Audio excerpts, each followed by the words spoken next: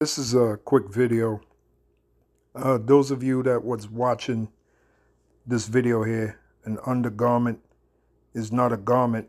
And if you were watching it live, you would have noticed that they kept buffering the video.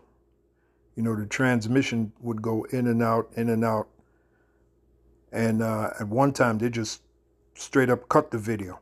Those of you who watched, you know what I'm talking about. They just cut the video and ended it.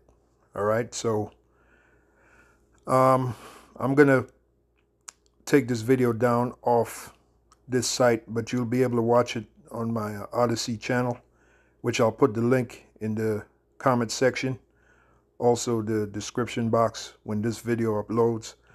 But yeah, man, YouTube is on their bullshit again, and I guess that's what they're gonna be doing from now on. When the video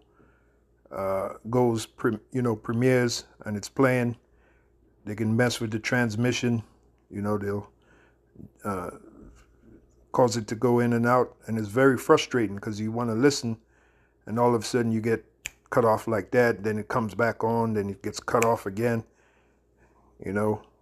Hey, but you know, this is the devil for you. This is what he does, you know, and it's in his power to do so.